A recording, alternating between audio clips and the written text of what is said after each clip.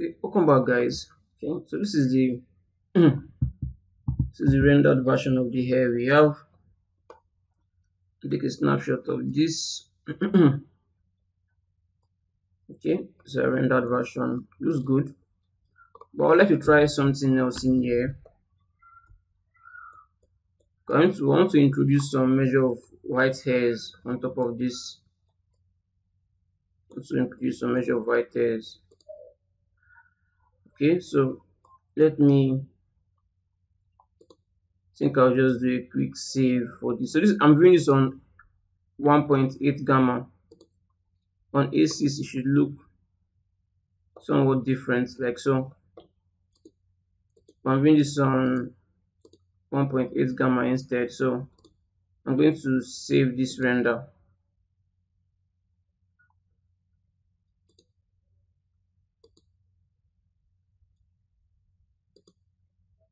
Okay,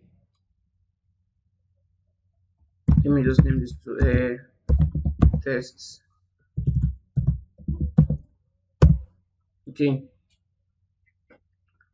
so I'll leave this as it is. So I'm going to apply a new material to this, a white material, and I'm going to use a black and white marks to kind of drive that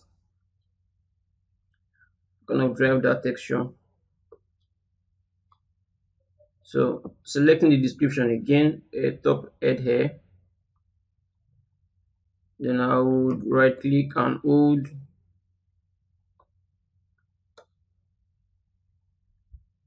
apply a new material, Arnold standard surface, Arnold standard hair rather. Okay, I'll just rename this to AI white hairs, and based on the documentation,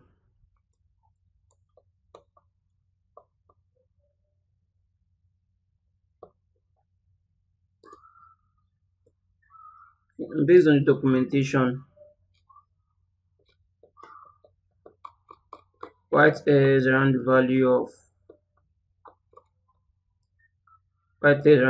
of 0. So let's use something around 0. Melanin for the melanin 0.01 instead. Okay.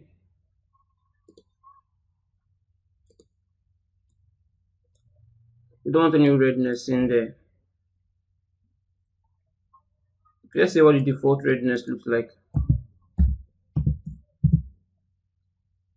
Okay, so this shift should be 3.6 based on the based on documentation for Chinese set of hairs 3.6 or Asian set of hairs 3.6. Then roughness, I will increase roughness to 0.5. Okay, so let's do a test render for this. Let's see what we have.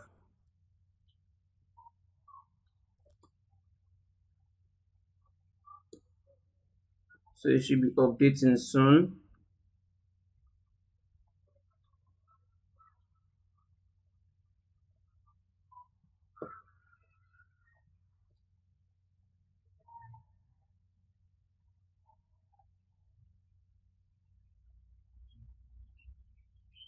Now this looks too white. Maybe we just need it for a few seconds. Let me just get closer viewing. I'm just going to render just this portion of this view. Should probably come back when this is done. Okay, so if you must know, brighter colors of hair are more expensive. You need to crank up specular samples to get something a bit more accurate. So I might not be that long this. So what I'm actually going to do is to let me stop this for now. I'm just gonna generate a black and white mark that I can later use to drive where I want this white text to be showing. So stop this for now. What I'm going to do is I'll go to the scalp Go to the scalp. I'll bring this out, make it a bit, make it visible. Then I need to check the UVs for it.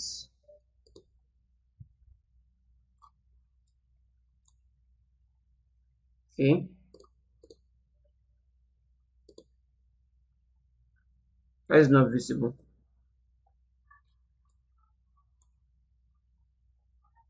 Why is it even hiding? I have no idea why it's hiding. Anyways, it doesn't matter that much. We already have UVs on there, so we already have UVs on there, so it shouldn't matter that much.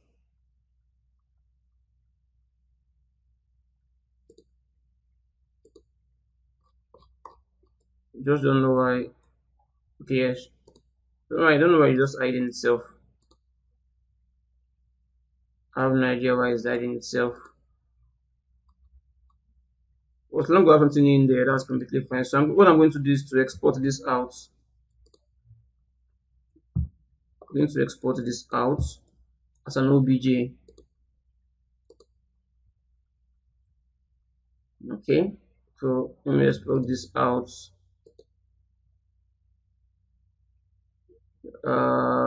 Z import, Z export instead.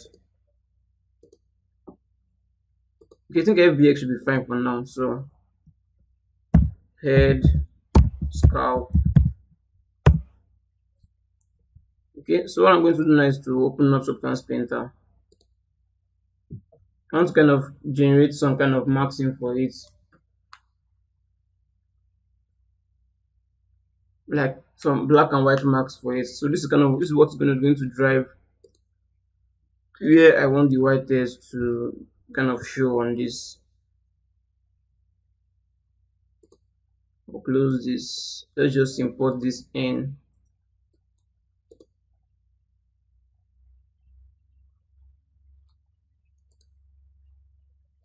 So under Z exports, scalp, click OK. Yeah, if you just see something generic in here, let me adjust the camera setting a bit more. So focal length, let's put this at 55. Okay. I'm not going to create a black and white texture that will kind of drive this. Let's just do a quick bake in here.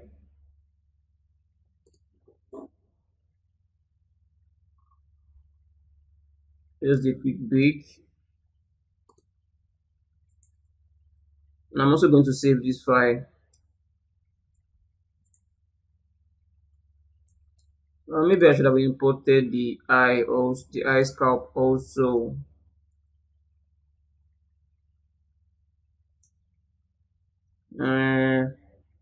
Okay, no, let's just work with this alone.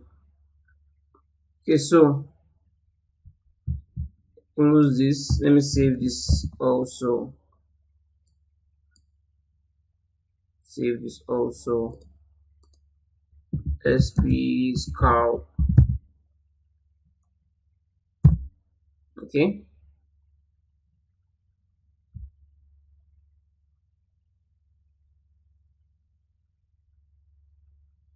Right, so next thing I'm going to do would be to fill this up, create a new fill layer. It should be completely black. Complete black. Okay, no, not yet. Not yet. Let's give it red instead. So you can really see the curvature of this properly. Yeah. I'm going to duplicate this layer. Set this to white. Maybe not completely white, something around there like so. Faded shade of white. Now add the black marks to this. Then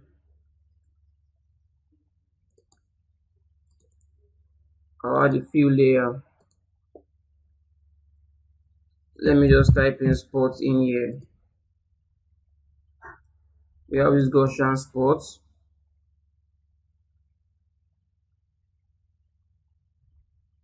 Look for something a bit more. This one looks interesting, so this grunge, let me add this on top of it.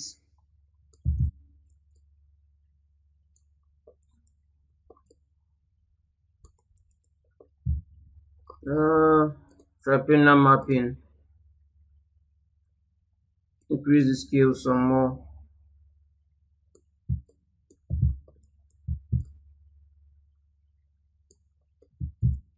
Okay.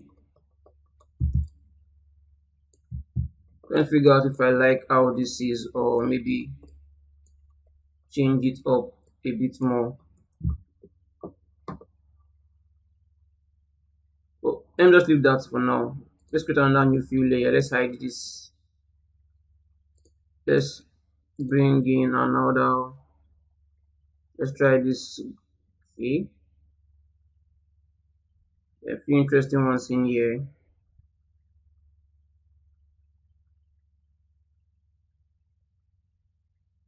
Let's try this Gaussian spots. Set this at 4K resolution.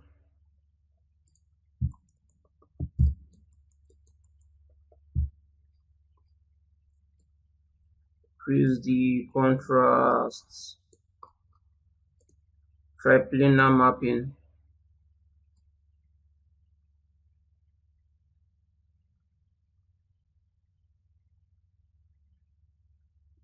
Squash this a bit more.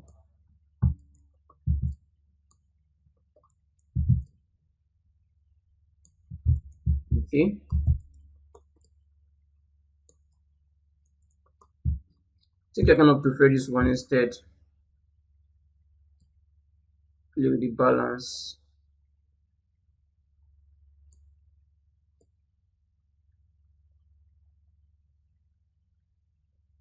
Put more contrast in there.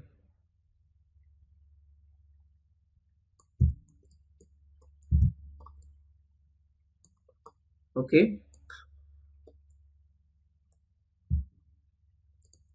And now add the blur filter to this.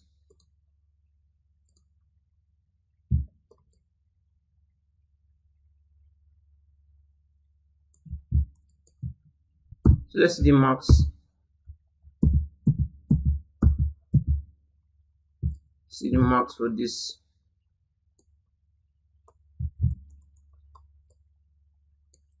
So I need to go back in there and then get some more contrast in there. Maybe even drag this on top instead. Turn it on.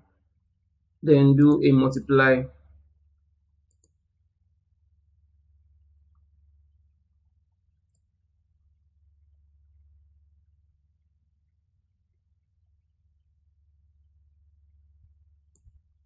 Let's turn this off and on. I think this is looking nice.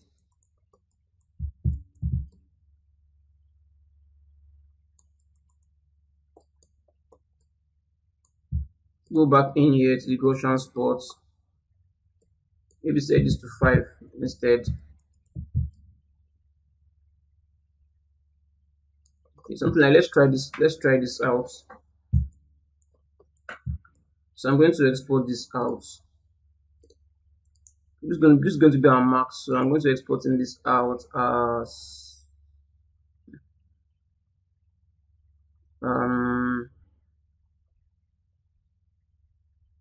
no wait, think missing something.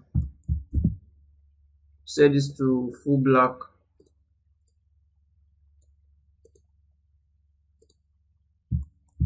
Save this out. Export textures. So we need the base.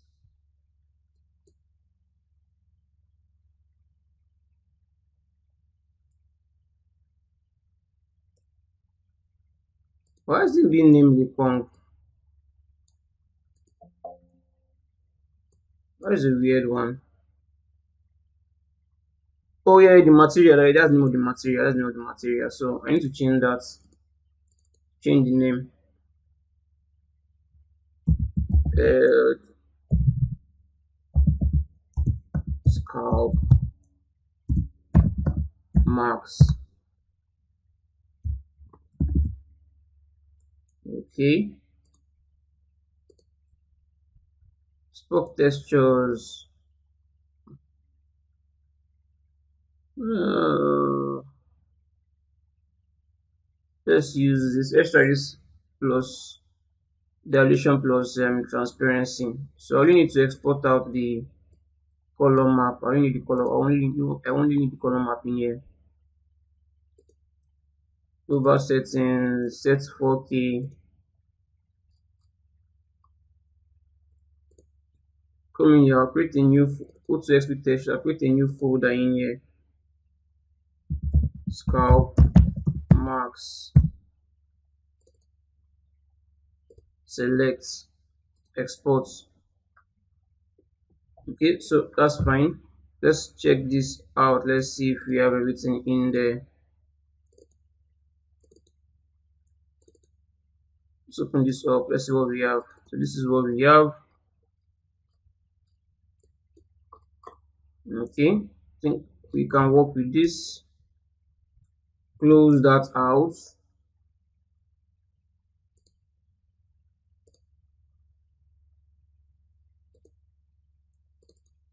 You have full black background.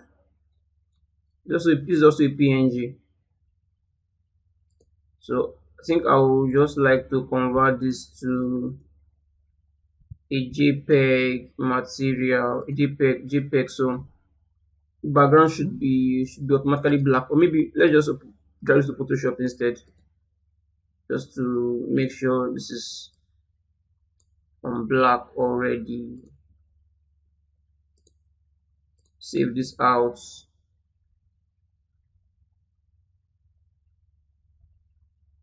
I can just replace this. Just please, since this is already on black, the background is already on black. So save this. Okay. Then back to back in here.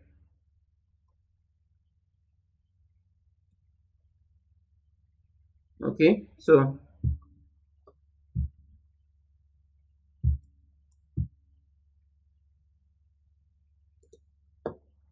let's go to our render setup.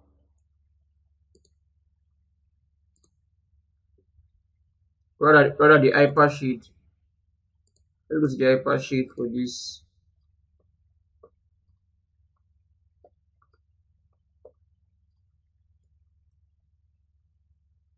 This is the white hair.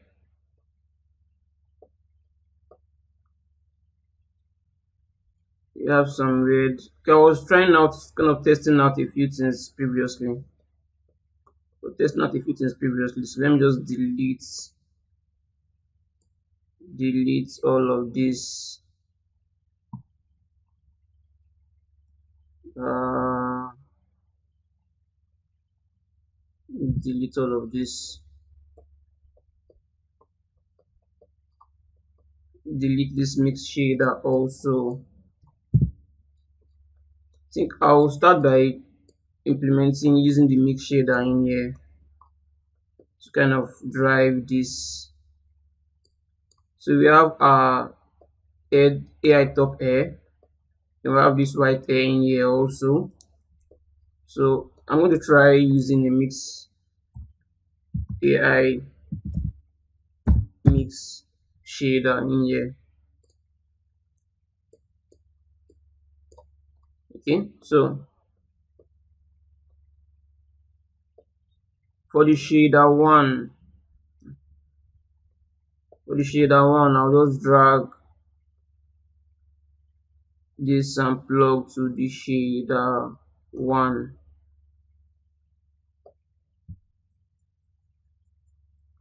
Let's see, hope I'm doing this correctly. Then the AI white here, I'll do this to shade that too. Okay. Then for the mix node, I need to bring in that black and white texture we just created. So drag and drop this in here. select this. Select this to push this out.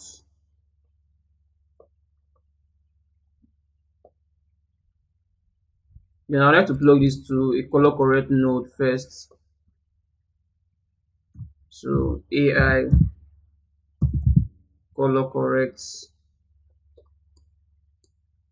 Select this first. Raw alpha is luminance. Then plug the out color to input. Now plug the out alpha to mix. It's not connecting. Okay, yeah, it's connecting now. Select this to drag this out. Let's minimize this. Come in here. Select the head, the top head description. Then right click and hold on this, apply to selected.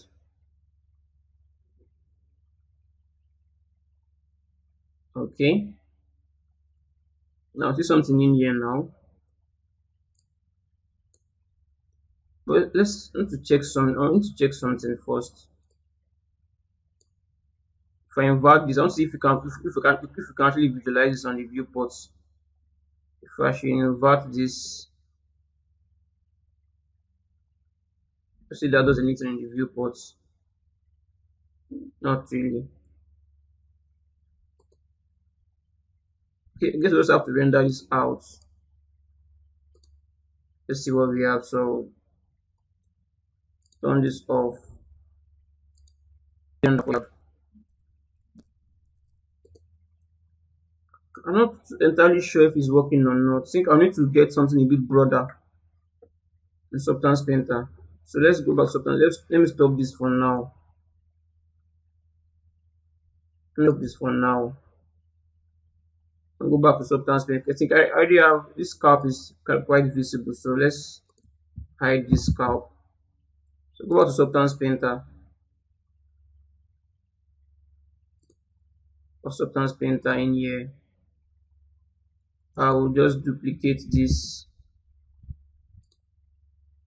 Then the Gaussian spots paint, this thing rather, I'm just going to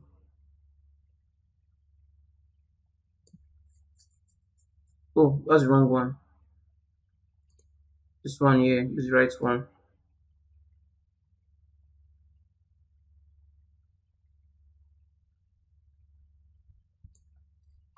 I need something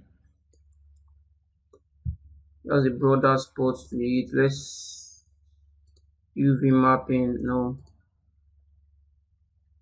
Planar mapping. This one is way too much.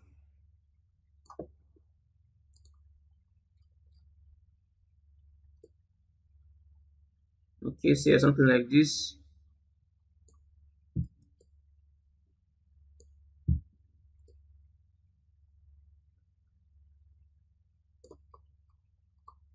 Just we can randomize this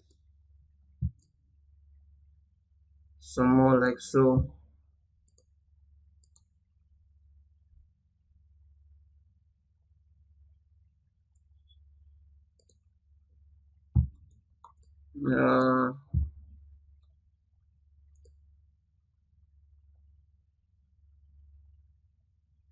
Okay, let us try this. So I'm going to export this out again, something new. Let me just rename this to one, set one in front.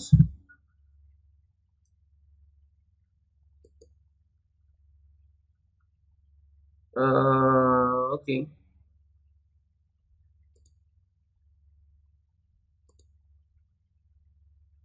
Export this out. Should have it exported now? Let me just rename this to 2. bring this back into Photoshop and save as JPEG.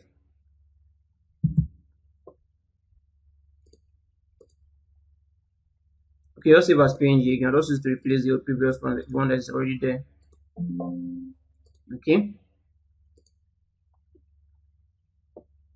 Then I'll go back into my in here, select this, let's just replace it. Let's just replace this.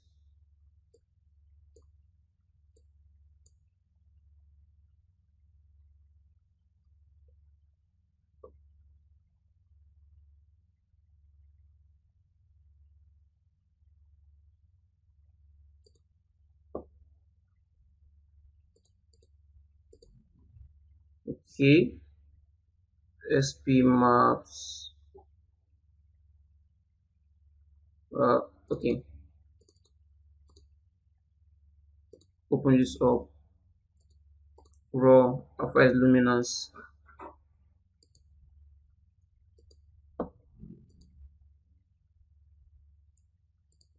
Hide this again. Let's render this out. Let's see if we have something there now.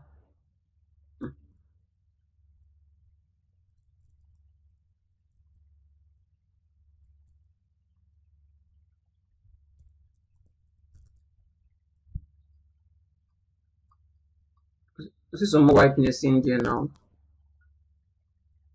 Let's see if that actually does anything.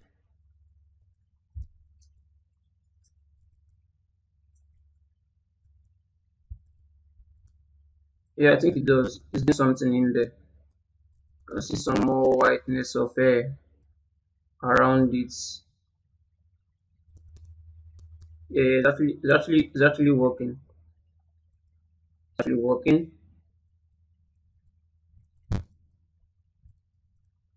Okay.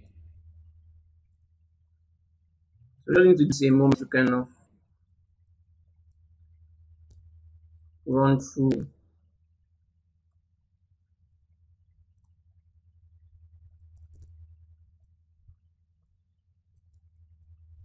Okay.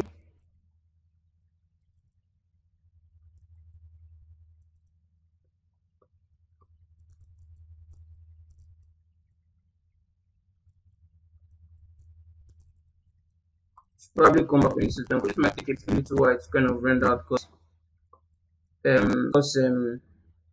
white hair or brighter hair, like blue or much more brighter hair, kind of absorbs more light and takes a bit of time to render out accurately. But so I can see that was some there, getting more white hair around this, which is kind of desaturating, just kind of desaturating some of the black we have in and making it slightly faded or darkened. I also like to try something also too. Maybe on the what's it called, the top hair, which is kind of black, a base hair which is kind of black. If we can make that even darker, kind of creates better contrast in there. Maybe let's try this on this. Let's see what we have.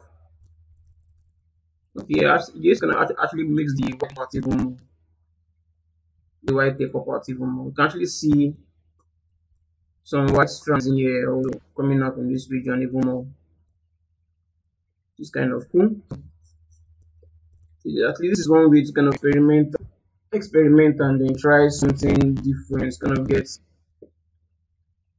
get better looking results.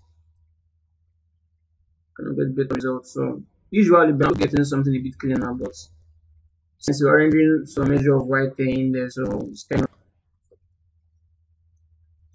of time to run. You can obviously see some white hair peeing through some of this. You can see. So I'll come back when this is done. Let me just give you some time to render out and I'll when this is done. Thank you guys for watching. I will see you guys in this lesson. Bye for now. So before I go, you can so in substance painter you can have there's so much control you can have over this. You can even manually paint in regions where you want some major white text to be, since what kind of painting is in 3D view. So you have control over painting where you want more white text to actually be on the model.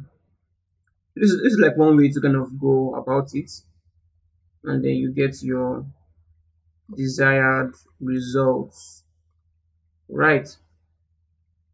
So this is actually looking quite nice. I'm getting a brick box of white around. Just apply the same material to it also. They apply the same material to the head. So you can actually see the tip catching that white effect. Right. Just this time to render. Sometimes to render and come back when this is done. So yeah. Thank you guys for watching. See you guys next lesson. Bye for now.